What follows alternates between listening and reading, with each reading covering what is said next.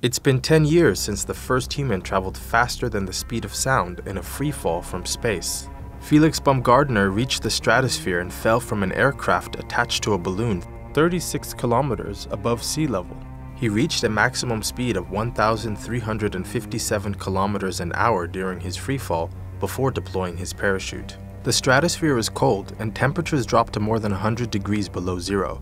The air is also thinner, about 1,000 times less dense than at sea level. In such conditions and without the proper gear, bodily fluids start to boil. So how was it even possible?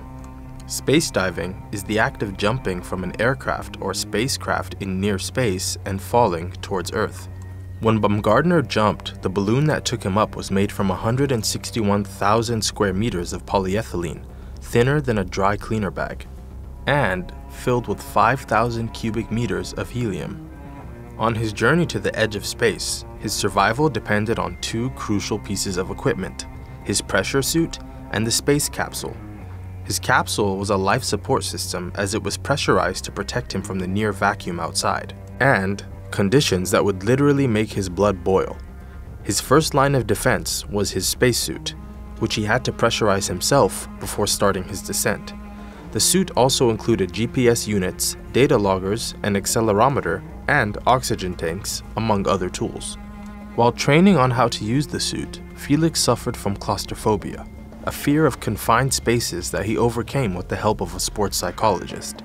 His team's biggest fear was that as he fell, he could become locked in a flat spin and lose consciousness.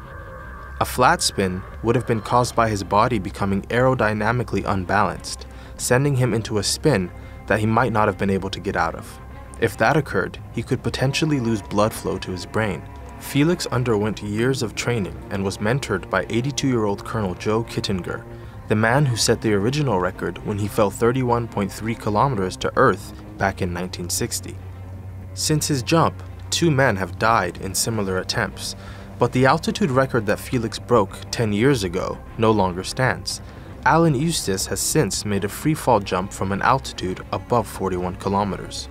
On his way up into the stratosphere, he rode an open gondola that contained an oxygen supply. Eustace's team designed a suit for him with the help of the company that engineered all Apollo astronaut suits used on the moon.